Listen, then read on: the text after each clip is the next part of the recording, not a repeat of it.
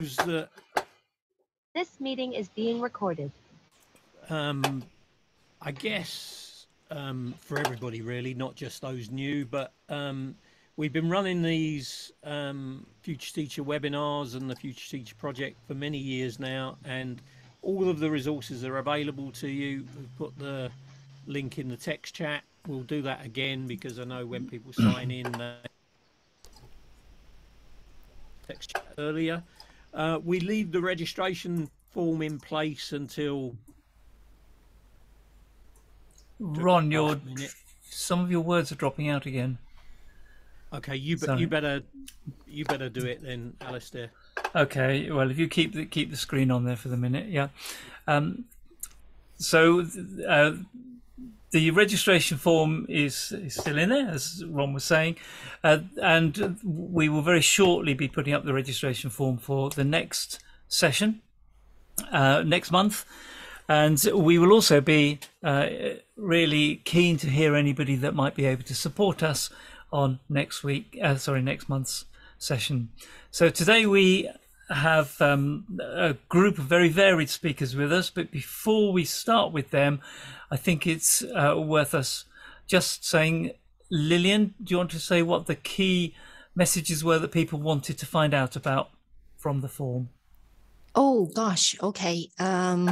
I'm going to have to look that up very, very quickly because I haven't got that up right here. Like sorry. I say, we're all just starting from scratch. Okay, nearly there. Right. So I think quite a lot of people wanted to just, what works for academic writing skills, but also the challenges for international students or students who maybe have been at work for a while and are coming back into having to do some academic writing for the first time, or they're doing very practical courses like engineering and nursing, and they don't like the idea of having to do like a 16,000 word essay. Our social work students are like struggling with that right now. Other people want to kind of pick up a few maybe tools, strategies that they can use in the classroom, so practical things. And then some nice new themes, I think. Understanding student writing with empathy and objectivity. I thought that was quite nice and news. Ideas for supporting neurodiverse students as well. So yeah, those were the key things that people wanted to learn. And I think that last point you made there, Lillian, I think is a really key one, that writing is a particular issue for people who are perhaps from a different language background, for our international students, but also for many of our students with disabilities, neurodiversity. And something from one of the previous sessions that may be useful for you to look at is the Doddle model, which was part of our mind map, where we look at different tools that will support students in preparing, planning, writing, drafting, etc. So with that, I think we can go over to our very first speaker. So if I turn to Teresa to do the introduction there. Yes, I will indeed. So I want to introduce to you, if you haven't come across her already, a wonderful open educator, Laura Gibbs. She taught online mythology and folklore courses for the University of Oklahoma for over 20 years. Hence, she is joining us at pretty silly o'clock over in Oklahoma at the moment. She's now, like myself, happily retired, and she writes tiny folk tales. And because she's an open educator, you can find out lots more about her work at lauragibbs.net and at 100words.lauragibbs.net, which I really recommend, and certainly something not for exploring right now, but for following up at some point. She did the most wonderful keynote speech for us at the Open Educational Resources Conference, and I'm just pop the YouTube. So add that to your watch later list because I really recommend it. Full of wonderful ideas for writing and encouraging writing. So I'm delighted she's joining us today. And for our speakers, just to keep you on track, you get a little jingle of the bell halfway through, and then at the last minute, another little dingle. Thank you very much. Okay, I'm going to be sharing my screen, but I'd encourage anybody who's on their computer or even on your phone. All the materials are at tinywriting.lauragibbs.net, And let's see if I can share the screen here because, okay, you cannot share while the other participant is sharing. So someone needs to take down that share. There we go. I am so Zoom in.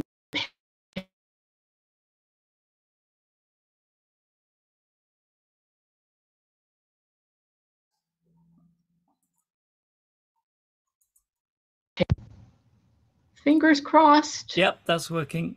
Fantastic. So what you should see now is this Padlet that I made, and I would urge you to explore it. Padlet has added a lot of great new features that you can make it sort of like a slideshow. So what I'm going to do is click over here on this, what I labeled the slide view in the left-hand column. And so presto changeo, now we're going to see the Padlet looking like a slide. Are you all seeing that, or did it switch tabs on me? Yeah, we're seeing that, I think. Okay, yeah. Super. Super. So the reason I called this Writing Genies is because the idea I have with tiny writing is that it's like a tiny thing, but it's really bigger than you realize at first, that when students write something very small, it can actually be full of ideas and really powerful, even though it's very small in size. And so if you use micro writing or tiny writing, my experience has been that all your students can feel really confident about what they've done. And that would include, say, English language learners that Lillian had mentioned, neurodiverse students. Tiny writing is a way for everyone to express themselves and then share with others. And because it's so small, with tiny writing, you as the teacher and also other students can give really detailed feedback, and there are real opportunities for revision. That was for me the most exciting thing about shifting towards really tiny writing in my classes, was that students did not just a better job with the writing, but a better job with the revising, because they could really hold the whole thing in their head and realize that every word matters. As opposed to that 16,000 word essay, right, that Lillian mentioned. With something small, you can really focus. And so what I'm going to do in this presentation is just very quickly talk about some popular forms of tiny writing, and I mean really tiny. 6 words, 25 words, 50 words, and then 100 words is the longest kind of writing that I've got examples of here in this Padlet. So my students wrote tiny stories that we started publishing as books in that first year of the full academic pandemic year in fall 2020 and spring 2021. And these books are online, and I'd encourage you to take a look at it. We use Pressbooks to do these books, and the students were really motivated by that. And these tiny forms of writing fit perfectly on a page, so it makes the book presentation easy. So from one of those books, here's one of my students' 6-word stories. Pandemic December. Newly empty chairs haunt Christmas dinner. To me, that's an unforgettable piece of writing. And so that's from one of my students in the fall of 2020. There's a wonderful workbook that I can recommend on 6-word stories by a man named Doug Weller, who I believe is there in the UK. This workbook is full of ideas that you can take and adapt to all kinds of settings. And Doug Weller himself is a wonderful writer of 6-word stories. He's published 3 books of 6-word stories himself. Here's one of my favorites. Scuba diving, lost, suffocating, mermaids, never resurfaced. Right, so look at the layout there and the punctuation and the power of each word, and it becomes a bit like poetry, right, which is exciting for students too, because it's poetry but without all the complications of rhyme and meter, but just purely the power of the words. Last words. Is this thing loaded? And there you notice he included a little picture of a gun there, kind of as a clue in case you didn't get it. And combining words and images is another great thing you can do with tiny writing. Pregnancy test, positive. Boyfriend test, negative. That's a great example of a 6-word story that really doesn't tell you everything. It doesn't even come close to telling you everything. It's just kind of a clue to a story. And I think that's why my students like reading tiny writing. is that the reader has more work to do with tiny writing. You really have to bring your imagination to bear. You're not just having the author's words wash over you and you're kind of trying to keep up. You're a storyteller too, because you're filling in the blanks. And these 6-word stories also make great writing prompts for that reason. Like if you give students, say, this 6-word story, I guarantee you every student who writes an expanded version, like say a 50 or 100-word version of this story, would write something very different because it's just a clue. There's a wonderful project called 6-Word Memoirs. I've got an NPR piece here about it that you can listen to. And it's a whole kind of industry now at 6wordmemoirs.com. This has really taken the teaching world, at least in the US, by storm. They have these wonderful books. They have teaching guides and materials. And my favorite of their books is called Fresh Off the Boat. Whoops, stop it there. Fresh Off the Boat, which is a collection of immigrant 6-word stories. And it is just amazing. So I highly recommend this video as a way to learn about the book. And I put some examples here in the sidebar. Even Siri does not understand me. What is that in your lunchbox? No, I do not speak Indian. Right. And so you can see, once again, these 6-word stories are kind of clues. They're like pieces of a conversation. They're the distillation of an experience, and they really invite the readers to imagine what the writer is trying to tell them. You can find 6-word stories in the wild too. I saw this at Twitter just the other day. NASA panics after asteroid fires back. 6-word story is a headline. Hint fiction is a little longer. It's 25 words, but it's still very elusive. I love this example from a book by Robert Swartwood. It's a collection of 25-word stories where there's a very long title, Story is still just 25 words, but even with that long title and the tiny story, you have to figure out that it's about Superman, right? So it's hint fiction. It doesn't tell you the whole story.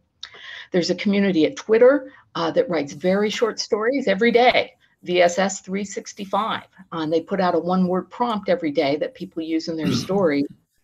One of my favorite writers for very short stories, 365, is actually based in Oklahoma, Jeff Provine. He wrote this great scary scarecrow story. Horror is a great topic in very short stories. Microflash Fiction is another great Twitter account to follow. I know we don't have a lot of time, but you can come back and read through these. I think you'll be amazed at what people are able to do in the size of a tweet. 2-sentence horror stories. It's a Netflix series, super popular with my students, and they did some great 2-word horror stories. This all is a twist on the use of the first person by someone who is not what you would expect to be speaking. 50-word stories, that starts to get more literary. And Rand Walker is one of my favorite writers of both 50 and 100-word stories. And so I put a link to his book here. He's got a great scarecrow story here too that is just 50 words, but pretty scary. And then just short of 100 words, 99 words you can do, because really it's arbitrary, right? Pick a number, any number. My friend Trail Kulshan wrote the beautiful book of stories around the world from her time as an aid worker, just 99 words each one. And then I've written all these tiny tale books. Explore them, have fun with them. I work mostly now on African stories, and I provide the sources, and you can always go read an expanded version of it, but I think the 100-word versions are good too. There's a group, 100wordstory.org, run by the same person who runs National Novel Writing Month. Fantastic organization, brilliant book that they've published. This is a story from their book. I love fantasy and sci-fi type 100-word stories. And so this is one of my favorite series, but you'll find lots of them. They're called drabbles by some people, 100-word stories. And so that's a good way to search for them. Tiny Love Stories was a project at the New York Times, 100-word stories that readers sent in. Absolutely brilliant. And they also published a book of those. This one's so sad about someone with Alzheimer's, but beautiful. And as I said, Rand Walker, one of my favorite very short story writers, 50-word stories, 100-word stories, and novels, whole novels written in 100-word episodes. I think they're brilliant, especially this one, Burst of Gray. One sentence word doodles don't necessarily have a word count at all. And Valerie Dumond writes these one sentence story collections that people send in. Some of these one sentence stories are actually thousands of words long. It's kind of an amazing grammatical exercise in English, but they're great for writing 100-word stories too. So here's a 100-word story that's just one sentence that we wrote collaboratively in a workshop together. They're fun to write collaboratively, these one sentence stories, because you just expand by adding clauses and phrases, but never starting a new sentence. Post Secret, it's not exactly a micro writing project, but it's a really brilliant project that ends up being micro writing, where people take an image, write on it, and send it into Post Secret. They have, I guess, hundreds of thousands of them now at Post Secret. They post new ones every Sunday. I'm a firefighter. I'm afraid the day might come when I'm not as brave as I am supposed to be, written on an American flag, right? So there's a great example of image and word together. And then here at the end, I've listed some really useful handbooks. They aren't exactly about microfiction, but they're about flash fiction, which is to say 1,000 words or under. Great book on flash fiction about prose poetry, which gets at that idea of how the limitations. One more sentence, make it like poetry, and then flash nonfiction. So for those of you looking for writing ideas in a nonfiction context, STEM context, tiny writing works there too. Okay, let's see. Now let me find my way back to the Zoom, and I'll stop sharing my screen. There we go. Thank you. That was wonderful, as totally expected, and rich with resource. And I think we're adding some more resources and conversations in the chat as well, which I'm sure will continue. Thank you so much, Laura, for getting up so early to share all that with us. As I say, I know you're still busy doing lots and lots of things online. I think you've got something coming up quite soon, and if you do want to share that in the chat, please do. I don't have a link yet, but I will get it right. to you, Teresa, in about 10 days. I'm doing a workshop all on 6-word stories with a constrained writing group. And if anyone here wants to come to that 6-word workshop, that would be great. I'll make sure to get the link to you as soon as I have it. Lovely, thank you. We'll retweet that through the Future Teacher account too, so that people can pick that up. Very inspiring, lots of lovely reaction in the chat too. Thank you very much, Laura. Great, thank you very much. And I'm a great fan of Laura's micro writing now. I was before this session, in fact. So what we're going to do now is go from that kind of big scale, kind of conceptual, how to engage people in that whole art and craft of writing. We're going to go into how do you work that practically in an academic context, maybe not doing exactly the same sort of things, but when you've got a bunch of students in front of you, how can you help them turn their writing into proper professional competencies? So we're really pleased to have Anne Tierney, Assistant Professor in Learning and Teaching Academy at Heriot-Watt University. And her background is life science and blended and online education. And she's going to explore the use of OneNote in a way to create and share online blogs between a cohort of students from both staff and student perspective. And she's going to introduce her colleague, Leslie, I believe. Thanks very much, Alistair. Yes, I've got Leslie Nijinsky with me. She is a graduate teaching assistant in accounting, Leslie, and she was a student of mine in our foundational course for our PG Cert. So the course is called Learning About Learning. So we're going to talk about the reflective writing that we did. So I'm just going to share my screen.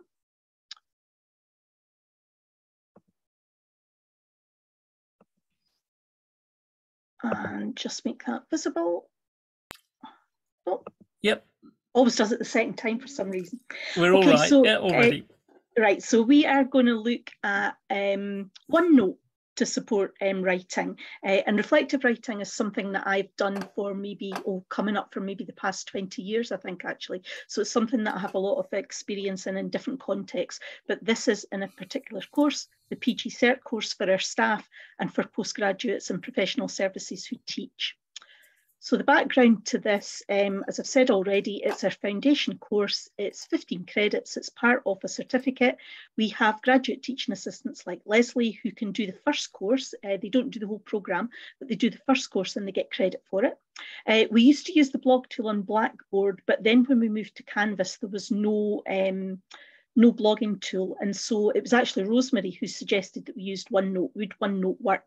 And it was a good idea because you can share the files, it's easy to access, it's free, everybody can get in and they can look at it. So we thought we would give it a go.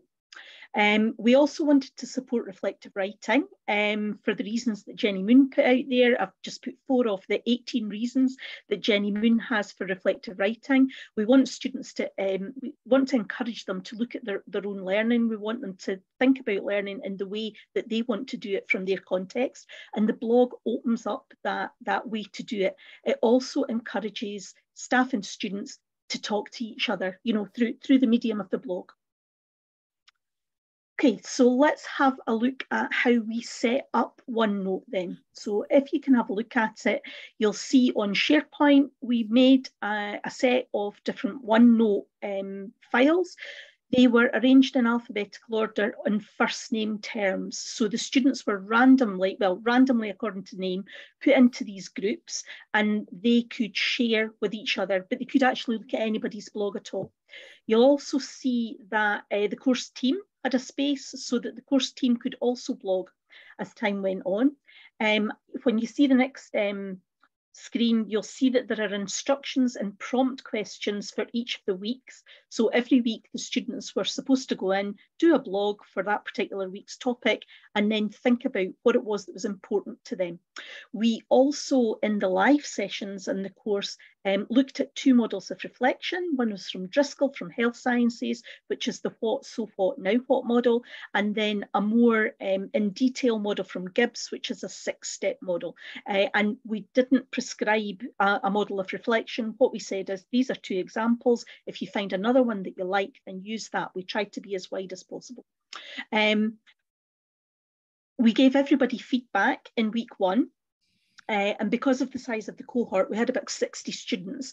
The students all then got feedback at 2 other points, which were chosen at random. So if they were doing a blog post every week, they would get 3 pieces of feedback from staff.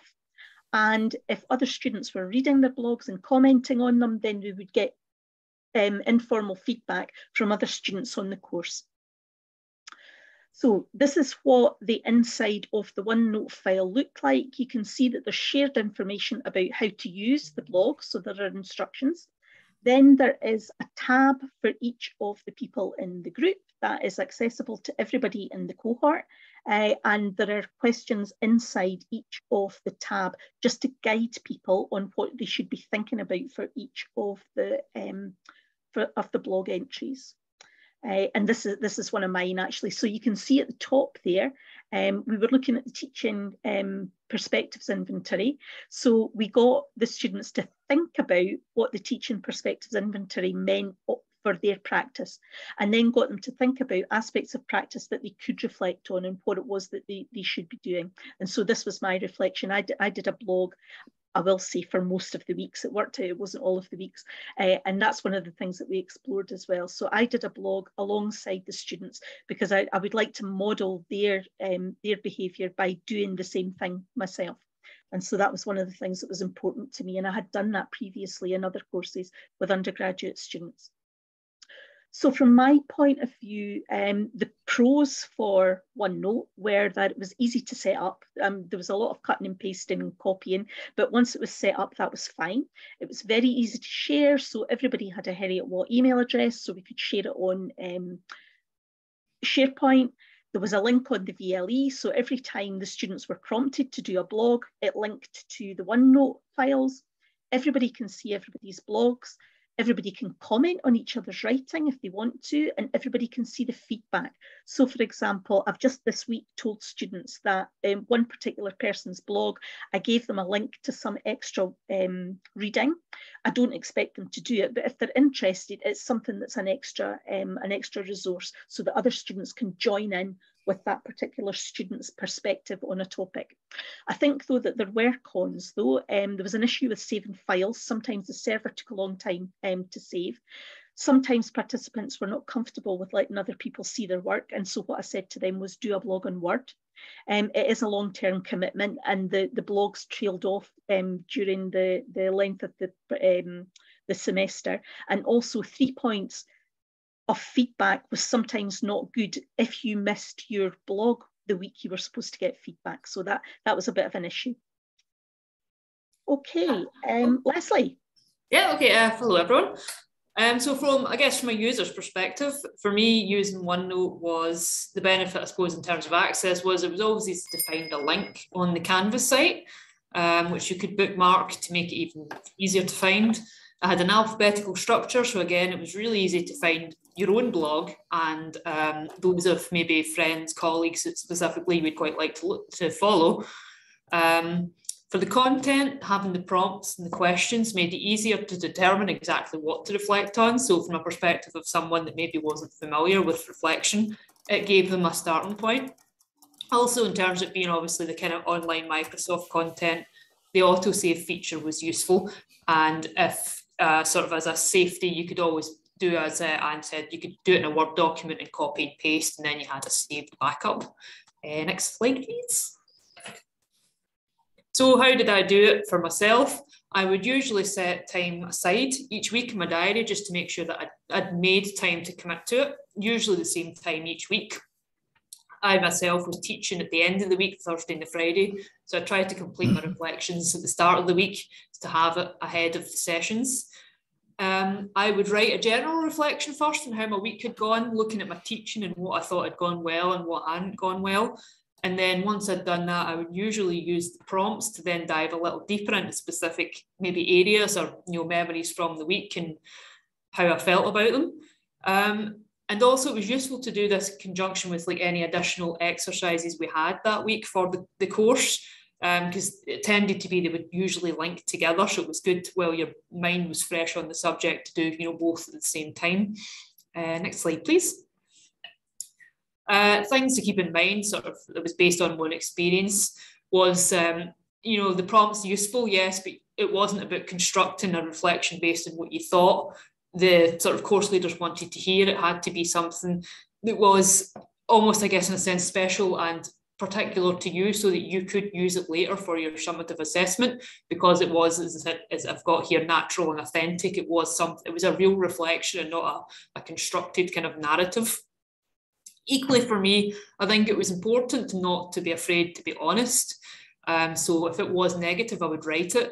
Granted, as someone who does suffer from anxiety, I probably do view my reflections a lot more negatively, but at the same time, it was good to have that there because I could go back later and actually then maybe challenge my own thoughts as to whether they were actually real or, I had overthought it as such. And then going on that basis with the writing, it did help to do the type of sort of free writing for the reflection to, again, avoid trying to overthink or construct something. And then if you liked, you could go back to it and sort of see how you could link it to the course descriptors. If you wanted to do that, it helped to then see how what you were learning linked to your own reflections and see that you actually were learning what was required for the course. And yeah, not overthinking it was the sort of pivotal thing. Next slide, please. And what did I enjoy about the experience? I am a very reflective person by nature. So for me, I like the chance of having a time each week to focus on my own thoughts of the week and how I thought everything was going. Actually, surprisingly, helped ease my anxiety because I could see other people's entries and notice that, I wasn't alone in my experiences. If a session hadn't gone well, it maybe necessarily wasn't what I was doing. It was just something that happened to a lot of people. And yeah, it was really interesting to go back at the end and read, the earliest reflections to see how far you'd come. So it was a good way of actually measuring the progress you had made, which made the experience end really positively usually. Next slide.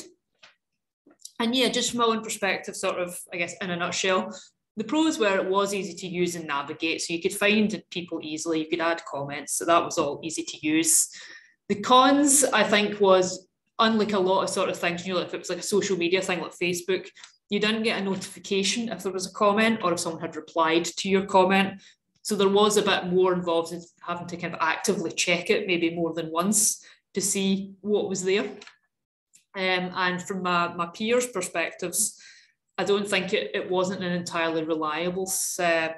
So some people did lose entries, but I guess for me, as I said, you could avoid that by saving a hard copy somewhere, or a backup, so it wasn't maybe wasn't a critical thing, but it was something to be aware of. And yep, that's absolutely everything. Thank you. No, you've still got a minute to go. That's your last minute. Oh no. Well, I mean that was sort of all of it. Overall, it was a very good experience. I could be biased that I am a very reflective and anxiety sufferer, so reflection is something I do a lot. But I think for me, it was helpful to actually turn it into an actual exercise as part of a course, because that was very interesting and different thing to do. And definitely finished. If I can just add one thing, we guide the students and tell them not to write any more than 200 words, because so I was laughing at the earlier one where they were asking for 6 words, but we found that 200 words are achievable, but also everybody writes more than 200 words, so it's a sense of achievement for everybody. And another thing as well is that if you're doing a blog every week, you cover all the topics, even ones that you might not understand very well or you might not be interested in, but it gives you a way into understanding all of the course rather than cherry picking topics that you like. So that's my last word on the subject. That's great. Thank you both very much. And I'm actually genuinely surprised at the level of complementarity between what you've been talking about and what Laura was talking about. I thought they were going to be slightly different things, but actually they blend beautifully together. There's quite a lot of comments and some questions in the text chat, which we'll have a discussion section shortly after we've had the final presentation, but you may want to have a look at some of those and respond to them in the chat, or pick them up at the end of the session with Lillian and with, oh, it's gone out my head. Amy, is it? Yes, it's Amy. Yes, Lillian and yes, Amy. Apologies, Amy, a momentary blank. Okay, thank you. So we will share our slides on the website after the session, because we were still writing them this morning, or I was anyway. So I think the way this joins up with the others, looking at the kind of range of things that people wanted to kind of cover, we have covered a lot of academic writing, hints, tips, and guides in the last 2 iterations of this webinar. So we have a lot of resources already on our original Future Teacher sites. So I wanted this to be more of a reflection. You know, we think we're telling our students all the things they want to know. And so I'll just go through those things quite briefly. And then Amy's going to tell us whether any of that actually reached the students, as I think they have. So just a bit of context, I'm an learning technologist, so working at the university, and you kind of think, why is she teaching anybody about writing? So I don't teach people about writing per se, but because of the tools, oh, hang on, light's gone off, you can still see me, but because of the tools that students could take advantage of to help them with writing, that's where I come in. So quite a few lecturers asked me to come in and kind of talk to the students about what can help them with their writing. So back in 2017, Alistair, Ron, and I were recommending tools, and at that point for dictating, I was saying to people, use a voice memo, just record it on the phone, and then you can listen back to it and transcribe it by hand. But what we can do now with the technology that we have is you can speak and have the transcription happen straight away. I use Otter, other people use Google Voice Typing, Text Help Read and Write is something we have at the university. or you can just use the dictate button on your phone and see the words type out instead. And another student I was sharing this with said, oh, I just go into a Zoom call on my own, turn on live transcribe, and anything that I say, I get a transcript. So many ways to kind of get that writing out of your head down onto paper without breaking stride. This works for me because I tend to over edit as I write. So this works for me. Then in terms of organizing thoughts, nothing's changed. We would still highly recommend you mind map, you do stream of consciousness typing, and keeping the diary and reflective log. Ta-da! This is how we joined up with Leslie and Anne. Yay. So it's still good advice. And some of the stuff that we were supplying to students, right? So how much do students know? So if I just show you what the slides look like that we used in previous years, we were collecting together from the audience. So it'd be great if people here could add to this by, if you know at your university, you've got links that you ask students to go to that support them in their writing, do add it to the chat, university name, and give us the page, and we can add to this list. And you can look across all the universities. What are we saying to students? What are we telling students about writing? And so then at the University of York, we had two presenters come on. Lou was talking about note-taking, and also, so her slides are all there and the recordings there. And this idea of grid notes, as you read, make notes of what you're reading and being systematic about it so you can spot patterns. And I use this personally myself, so I know it kind of works. And Jenny was kind of talking about the little tips and tricks for long pieces of writing. So her social work students are doing a 16,000 word essay. So I kind of pop in and support them with kind of ways to read easier or make notes, using PaperPal to collect, notes about the academic reading so that it supports the writing. So these are some of the things that I would teach her students about using voice dictation. And there's links to other resources from this slide about even when they want to quote something and they can't copy the text, what do, right? They have to type it all out again. So showing them how to take a screenshot, upload it to Google Docs, which automatically OCRs the text. So these little tips reduce the functional issues with writing long essays, long pieces of work, and they all really, really help. And then making your notes usable. If you handwrite, and I still handwrite, how do you find your notes again, so that they help you with your writing? And another really neat trick, which my students love, removing line breaks. When you've copied something from somewhere and you have to manually remove line breaks, well, there's a tool for that. So all these things make the writing process a bit more efficient, which stops you doing that procrastination thing. It's like, oh, maybe I'll just spend today removing line breaks or retyping quotes, which is a procrastination trick, really. So these are some of the things the students said they would now practice, listening instead of reading, and then using speech to text. And which brings us nicely to the student perspective. So we think we are telling students all the things they need to know to help them with their writing. But Amy is now, Amy's a bioscience student. I've never taught her about writing. So this is like real life. If I had to randomly go and pick 10 students and ask them, what do you know about writing? And where did you get that information from? This is one example of what I would get. So over to you, Amy. Yeah, so I think from my experiences, obviously, I went into my first lectures and we're basically just thrown all these pieces of software and never spoken about them again. So students don't really know how to use them. And a lot of the focus is on, obviously, people learn in different ways. Like some people are visual learners, some people are like auditory learners, and they kind of focus more on like the strict note-taking side of, oh, you take notes, you write them, and that's how you know that you're learning.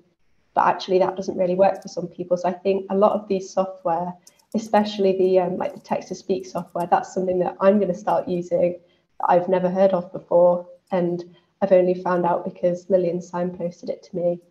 And I think a lot of students can benefit from this being, instead of just said at the start of the year, this might be available.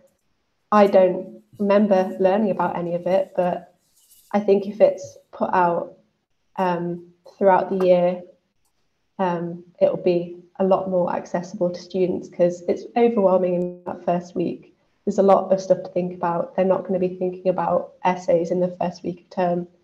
So when coming up to university, students obviously experience a big jump in what's expected of them when taking responsibility for their own independent learning, and that can be incredibly overwhelming. They're told to make notes on their content as evidence for what they're learning, but people aren't aware on how to develop their writing and to adapt to their learning style or adapt to what's now expected of them at university. So students put a lot of their time and effort into making these notes, but it's often wasted because they don't know how to tailor this to their own needs. Throughout my first year at the university, I've learned a couple of helpful tips to help me be quick and efficient when taking my notes. And I've been sharing this with my peers so that they can also improve their writing skills. So these are some things I wish somebody had told me sooner.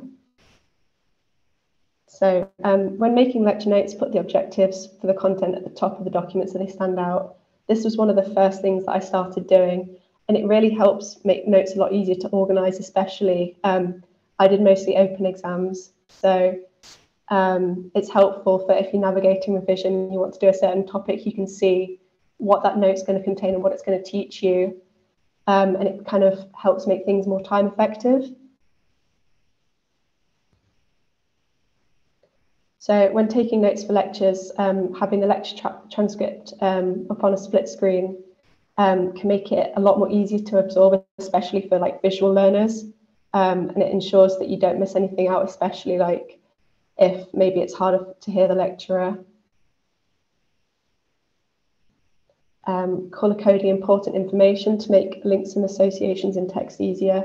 So I set out a specific system, so using blue for key terms, red for like key figures or dates, and purple for information that I find is going to be important or has been highlighted as important. And that can help you kind of make visual links in the text. So if you see something, see a date and go, oh, this is linked to this, and it makes like factual recall a lot easier. So if you're making notes online, especially in Google Docs, there's an add comment function that you can use to add in things that you don't want to appear in the main body of text. This is something I found out not that long ago that I really like, because if I have a question on something that hasn't been very clear to me, I can add it in and revisit it at a later date, or I can add like links to important websites or links to things that I think are quite interesting instead of just having it interrupting my notes. So, and finally, note-taking online can help you. You can use a heading function to help separate the document up. This is something that I learned in an internship that I did over the summer. So you can create a navigatable contents page down the side of your document that if you wanted to just see a certain bit of text that's quite far down in your document, you can just click on the link and it'll take you straight to it, which is a lot easier than having to just scroll through looking for this one bit of text. Okay, thank you very much, Amy. And I think this is kind of a good time for us to kind of move over to kind of questions that everyone, that have come across all our speakers, so that we can all kind of have a chat about the things that have worked and the things that haven't, because I think it was my key question about how do you motivate the students who find writing hard, or the regular writing hard. But yeah, I'll leave Alistair to chair the discussions, if that's okay, Alistair. Yeah, that's okay. I was just actually writing a response to Mike, but I'll discuss it instead. Yeah, there's some loads and loads of comments in here, some brilliant things. I'm really pleased with the richness and variety that's come out in from each of our different contributors. I was just responding to the little thread that's developed about artificial intelligence, and I thought that might be an interesting one for us to open up for a little bit. Is it a threat, or is it simply a threat to us asking people to write in unimaginative ways? I'd be interested in people's comments, and do feel free either to do it in the chat or to open up a microphone. I actually have lots of thoughts about this, so I'm going to chime in real quickly to say that AI is out there, and I never use Turnitin. I preferred to do creative writing with my students, and Turnitin was not a tool I ever used. But for people who've been relying on Turnitin, AI is going to upend your use of Turnitin completely. And if you haven't explored the AI bots that are out there, the writing tools that students can use to generate original automatically generated text based on a starting sentence, you should explore it and see what's out there, because your students are going to be exploring it too.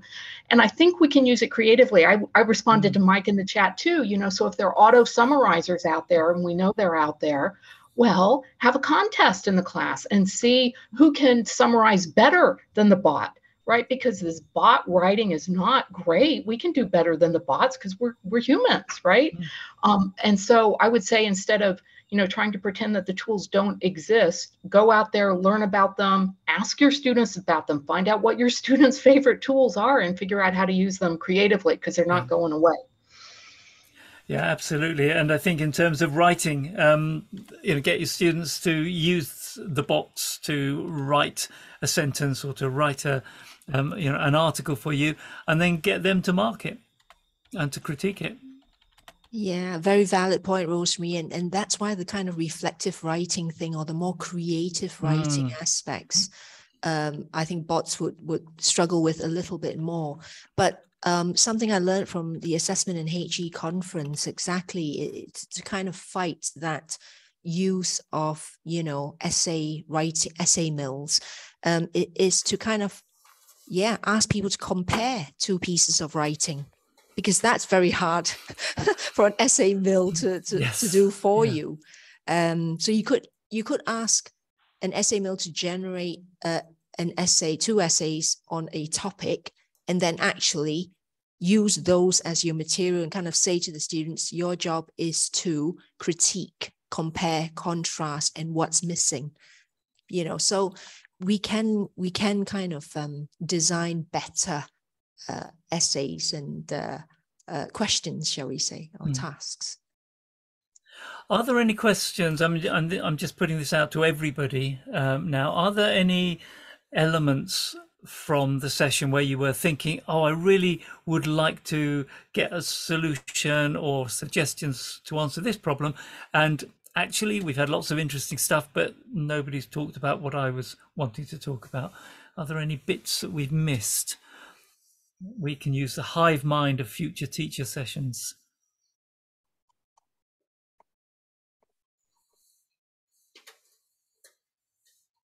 I'll give a couple of seconds, because if there's nothing, that's fine. That's great. But let's just see.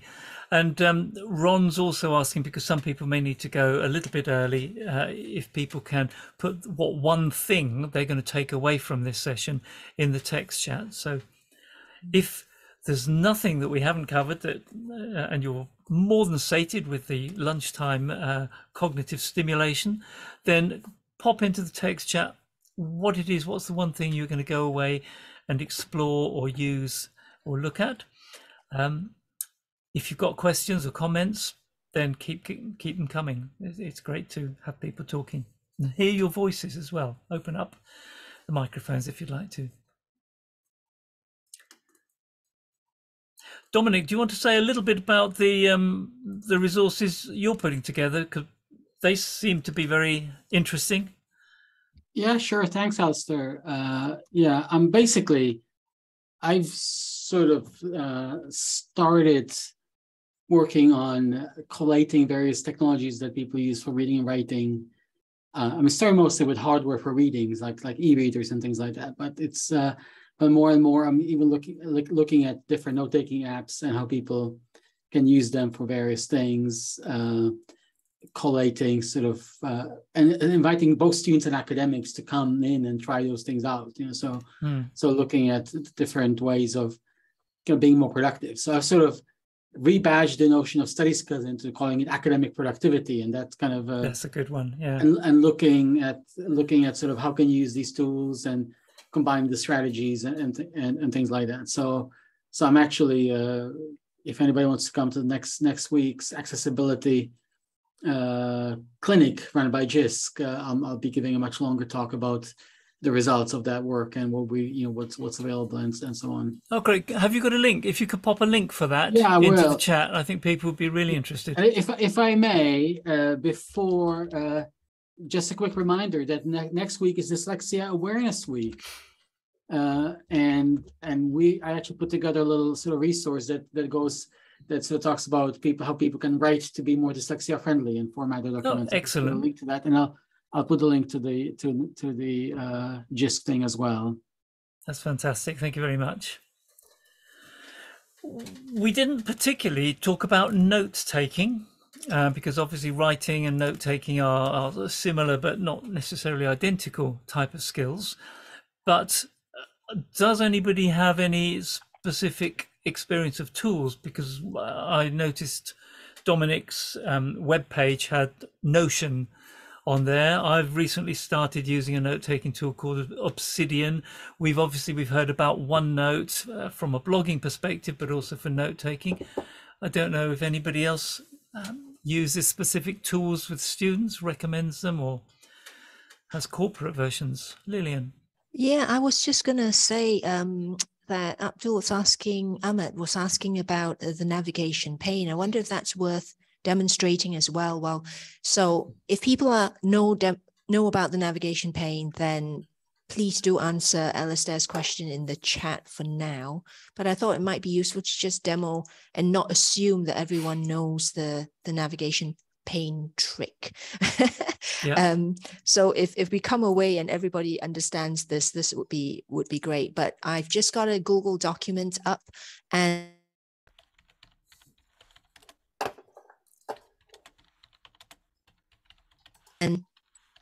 so oops, hopefully I'm still online. And so what you would want to, so using the styles up here to turn that into a heading, and then the next style, making that a heading too. And you'll see on the left-hand side, the navigation pane, a structure that's beginning to appear.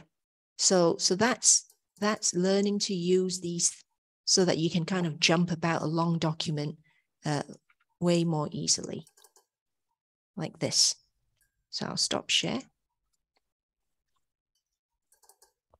It gets to this time of day when America wakes up. I know Laura's already awake, but America wakes up and the internet seems to really struggle a little bit in the afternoon. That was fine. Sorry, you go. I was just going to quickly show how this works in Word, because Word actually adds quite a few new features. That's just what I was thinking of. So that's great. I'm really pleased. Which is why I prefer it to Google Docs. Otherwise, I quite like Google Docs for many features. But this is actually my draft for the website about Dyslexia Awareness Week. And you can see I go to View and I have the navigation pane. I can sort of open it. I always have it open. And as Lillian said, you use the styles. Here's a quick tip, just something I've noticed what you were doing, Lillian. Actually, there's a trick. You don't have to select the whole paragraph, the whole line to change the style. It's actually safer to just click in the line that you want to make into that style. And I always have this kind of open, this Style Explorer open that you can sort of change to headings. And I use keyboard shortcuts. So as I work, I just kind of make things up. But in here, I can also collapse things. And I can say, I only want to see, there's this sort of show heading levels, only levels up to level 2. So I don't see as many details. I can promote and demote entire subsections here so that I can actually manage my outline. And so that's really good. I use that all the time. And the other thing that I can do, only in Word on Windows, for some reason that doesn't work on Mac, I can actually grab and move things around. So I can take this and have that whole section, and everything with it comes to the place. So I don't have to sort of copy and paste and lose where I am and lose data and all of that. So that's like one of the benefits in Word. So I use this all the time just to manage my document as well as to do other things. And obviously, the final trick, ones that I'm sure people know, but if you don't, once you've done all of that, you get a table of contents for free. So when you're just going to go to your, and that's the same in Google, your references, table of contents, one click, and it's there. All the pagination. So as somebody mentioned, it could save you days of your life if you're writing a thesis and trying to do a table of contents, and you change something, you have to kind of keep up to date. And then you just simply, when something changes, you simply right click and say update field or update table, and you can update a table or just numbers and so on. Sorry, I always kind of proselytize about this, so I could not resist an opportunity to do that here again. It's too exciting, too life-changing for people that have never used it before to just assume. In fact, I noticed somebody else had said that we can make assumptions. I think Laura Hollinshead was saying, it's interesting to understand our assumptions about students' abilities to write. I think that's a really good point. What do we assume that they know and don't know? And I think that approach that you're taking, Dominic, with the study skills actually being about productivity, that's perhaps an easier way of selling it to people.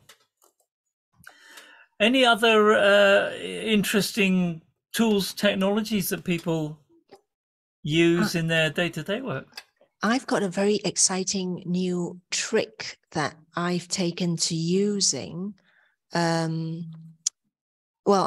from PaperPal's got its own kind of note-taking, so you highlight and you can make notes. So I presume other things like, I don't know, I don't use Mendeley or the others, but I presume all the referencing software have some kind of ability to note-take. But PaperPal's been great because you can export all your notes as well. So you can do other things with them, not have them just hidden within the document. And then for the ultimate in note-taking, I'll see if I can share screen again without it breaking. Those of us who are learning technologies like this kind of thing, right, that we can share technologies. So I use Reader View quite a lot to read things that have lines that are way too long for me. But if you've never tried it, it's got a little Post-it note thing, and you can kind of leave yourself notes about this blog. So if you come back to something you visited before, because I sometimes end up going around in circles and revisiting a journal article I've already read, I can see that I've read it, and it reminds me that, you've already read it. So I've turned it off, turn it back on, and look, it's back here. So this is Reader View, which is like the Mozilla Firefox simple reader, but you can install it on Chrome as well, and it just simplifies reading and a little bit of help with writing. I've just started using the Obsidian app for writing things. It's got a bit of a learning curve because of, you almost have to learn not quite coding, but a bit of Markdown. There's a few simple things that you have to learn, although much fewer than I thought. But what I'm loving is the way I'm using it to make notes on things I'm reading about and studying about, and just the way I can make links. And I loved the point that Amy made about, you're writing something and you suddenly think of something, but you don't know where to put it in a comment. That's a great idea. And I can do that in a very simple way with Obsidian as well. But the best thing for me is that I can view my notes in lots of different ways. As a mind map, I can sort of just open up and it shows all the connections to all the different things, and it's taggable, and very powerful way of pulling together note taking so that I could then create an article or something based on it. You've reminded me. Oh, sorry. May I say something? Go ahead, Ahmed. All right. I found that there's a tools it called Draw in Microsoft 365, especially for teaching a second language, like what you see in my background. Very simple tools, and it's effective. You try it in Words, but it has to be in 365 Microsoft Office. Okay. Yeah. And do you want to pop the name of the tool back in the chat? Draw. It's as simple as that. It's called Draw. And it's very important in a language such as Arabic, when once you move that online, the script is. Right. Absolutely, yeah, I can write wherever I want to write, and then the student actually can follow me and write instead of whiteboard, for example, and it's very controllable, you know. I imagine it would be very useful if you're teaching Mandarin as well. Any script where you've got, something. Those of us who teach languages are aware that some languages are much more fortunate than others when it comes to technologies. Yes. I just wanted to add, and this is from a linguistic perspective really, that the comments and the conversation we've been having, you've been drawing attention to something that we haven't actually made explicit, which is if we want good writing, we need lots of reading first. So the strategies that we've mentioned around reading strategies and annotation, modeling and examples that have all been mentioned during today's session, you know, good writing doesn't come from just nowhere. It comes from our reading and our exposure, and the poetry, the short stories, the microblogging, the blogging, all of these things are vital for really good writing performance. We've reached the